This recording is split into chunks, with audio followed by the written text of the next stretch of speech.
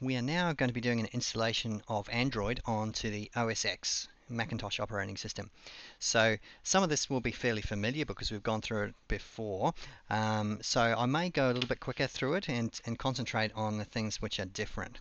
Alright, so there are a few steps with getting this installed, very similar to the PC, probably not quite so bad, but still there's a bit of work that we've got to do. Alright, so the first thing we need to do is install Node.js. So go to nodejs.org, download that and do an install. So you should end up with this particular package here. You see there, Node there.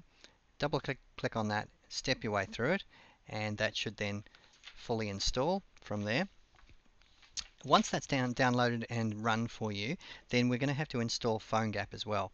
Now, if you've watched the iOS installation video, again, same thing as what we did before. So we're going to need to open up a terminal window, and we're going to have to go into super user mode again. So sudo, and then we'll do npm install -g PhoneGap.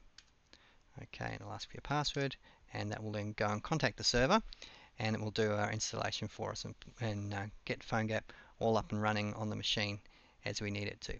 Now there are, again, don't worry too much about this deprecation there, that's fine. We'll let that go in the background while we do everything else. There are a few other pieces that we need as well, and so it's a little bit different in that we need a bit of, I guess, supporting files to go with it. So what we'll do is we'll grab Java. Now we need Java for OSX, this one here, 2014-001. This is the one that includes Java 6.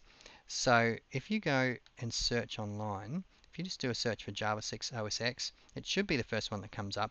The URL, as you can see here, is support.apple.com/kb/dl1572. It's important that you get the one that supports version 6 because this is what Eclipse requires. So if you don't get that, it's not going to work. Alright, so I'll just show that URL for you again because it is important. There's the link right there, support.apple.com/kbdl1572. Alright, so grab that, download that, and install it. It doesn't matter where it goes. So, well, put it in the default location, I should say. It won't matter in terms of us needing to know where it is for setting up paths later on. So that's a little bit different from doing the setup on the PC.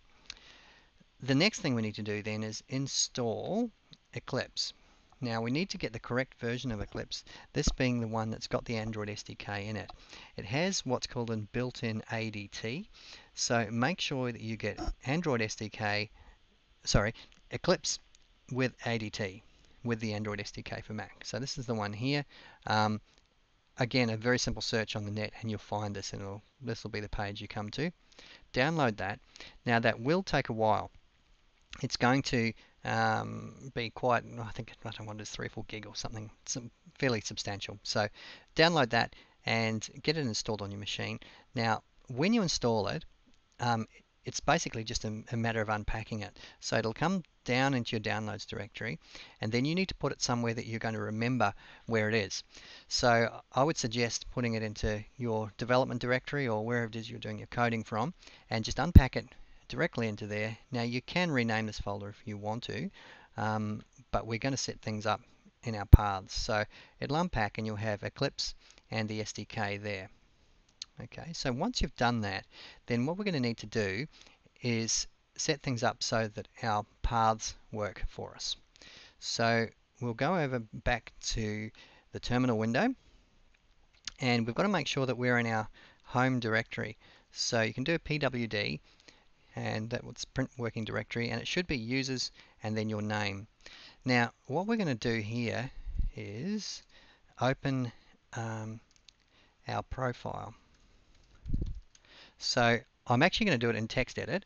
I could use something like VI, which is the Unix text editor, but it'll be a little bit too complicated for you to use if you haven't used it before. So we're going to open up the text editor from the command line. So we'll go open -a, text edit, and then .bash_profile. Actually, before we do that, you'll be able to see it, that this file exists already. Now when we're in our home folder, we don't generally see everything, but if you do, you can see it here.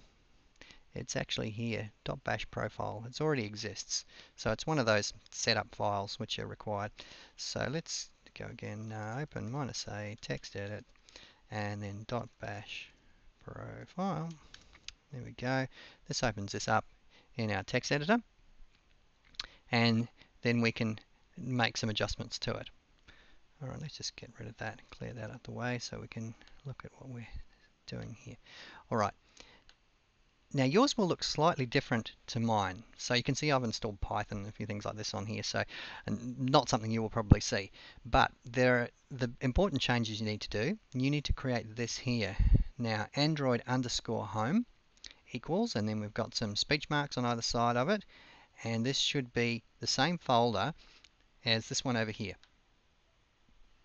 So you can see in this case it's users Steve Gregory, documents development, ADT bundle Mac, x86_64, blah, blah, blah, blah, all the rest of it. And then that's actually pointing to the SDK folder. Okay, so I should actually clarify that. We go in here. It's actually this folder here. That's the Android home. Okay, so the name of the folder that it was installed with and SDK. Then, now that that's defined, that's effectively an environment variable. Now what we do is we go down to our path folder, our path specification here, and we're going to add in some extra folders or directories into our path. Okay, now I already have this one here. You don't need to worry about this because you're not playing around with Python or anything like that. So yours may be very basic. You may not even have path defined, in which case you're going to have to go path equals first. But what we want to do is we want to add all this here.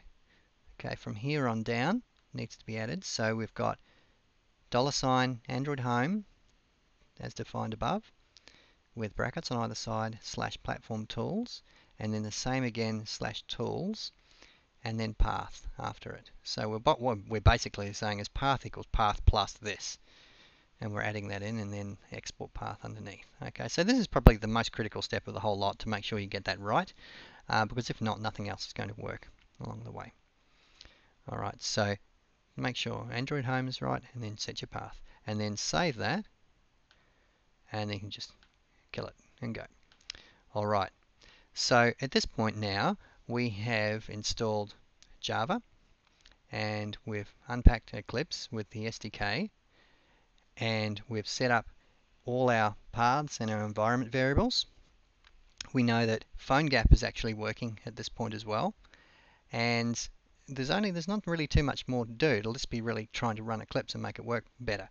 Now, one thing I did mention last week was that some of the Android emulators run a little bit slow. So what I would suggest you also download, while we're in the mood for downloading things, is getting a hardware accelerator as well. And you can have a search for this. But what you need to look for is the Intel Hardware Accelerated Execution Manager. It's called HAXM, H-A-X-M. So if you do a search for that on Google, that should come up. And make sure that you get the Mac version. Alright, and this is the file, so you could actually just Google that file if you want to as well. HAXM-Mac OSX. And revision 5, which is 1.1.1, is the latest one. And so download that, and when you've done that, it'll be this file here, and just run that one there, and that will install everything for you and make sure that your Java your Android emulators run much faster, because they are very slow. Alright, so once we've done that, now we've got everything running. We've got all the stuff we need set up, so it's a matter of firing up Eclipse and getting Eclipse configured to make sure that that's going to work. So you'll find Eclipse in that folder that you downloaded. Open up Eclipse now,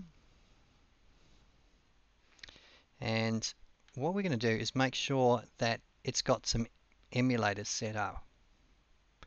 Now, this is the same thing that we did with the PC before.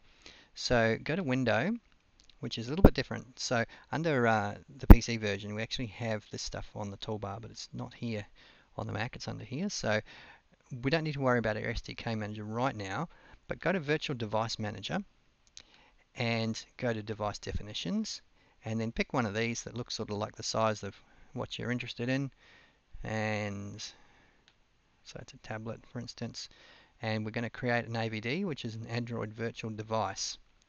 And then from that, we're going to say which target we're going to go for. Now, I've installed some additional targets here, and we'll look at that in a second. So whatever target you've got there, it's going to go for.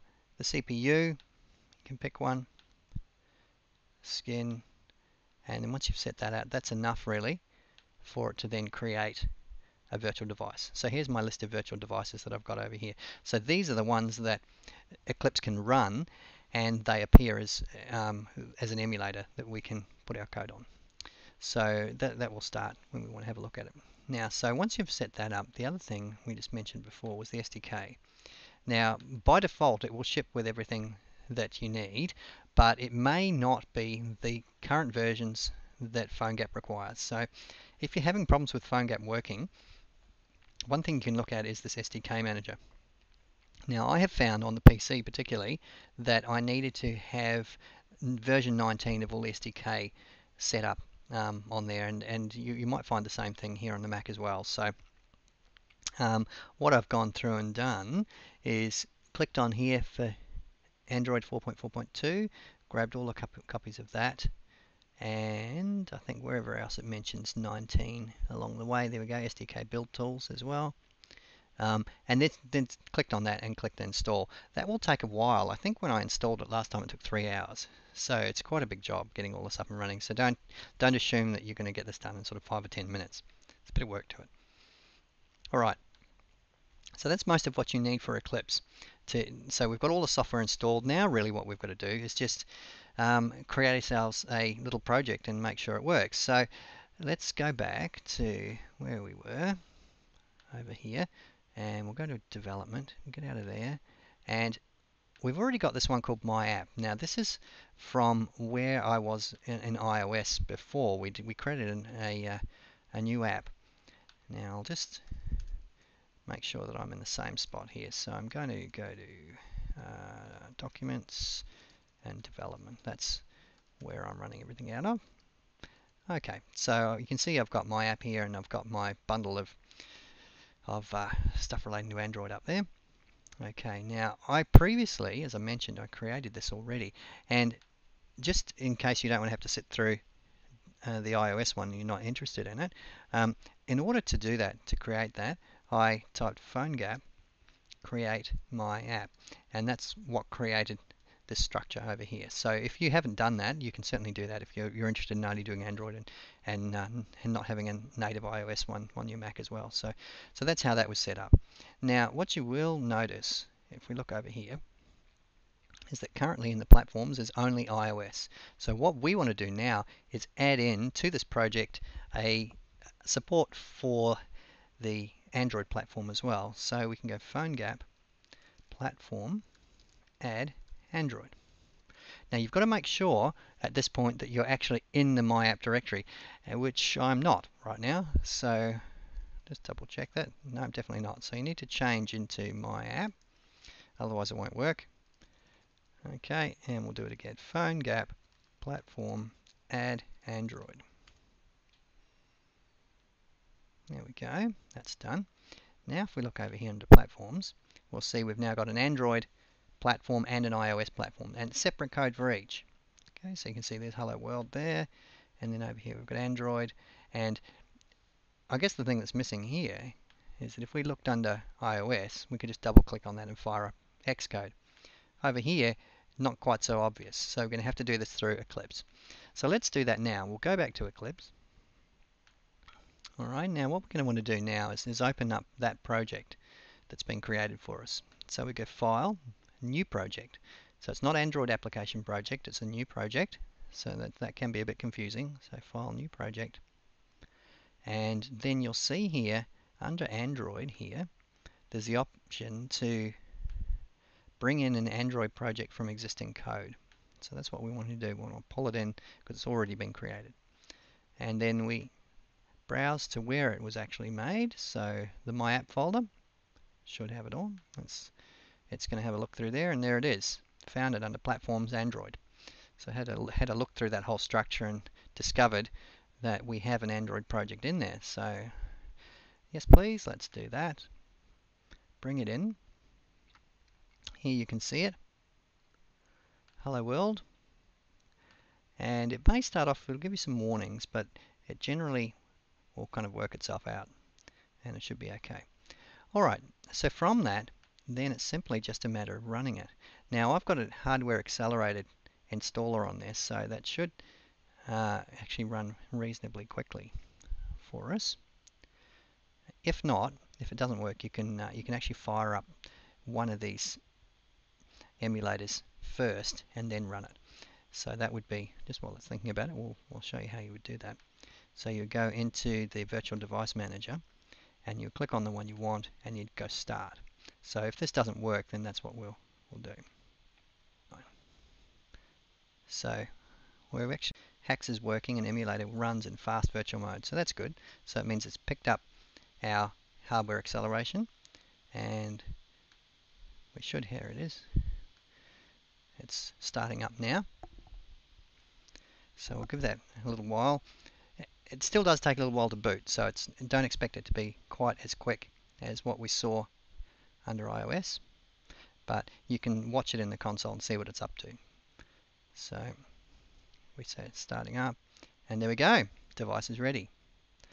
So we've now completed a full installation of everything that's required. We've got it running on iOS and we've also got it running on Android. So everything is working. So if you've been following along the series so far, we have it working on PCs, we have it working on Macs, and we've got 2 platforms, and we can also deploy via the cloud as well for additional platforms that we might want as well. Alright, so we might leave it there, and then from now on we'll be really pretty much working on writing code instead of just configuring things and downloading them and changing environment variables. So it should get a bit more interesting from now on.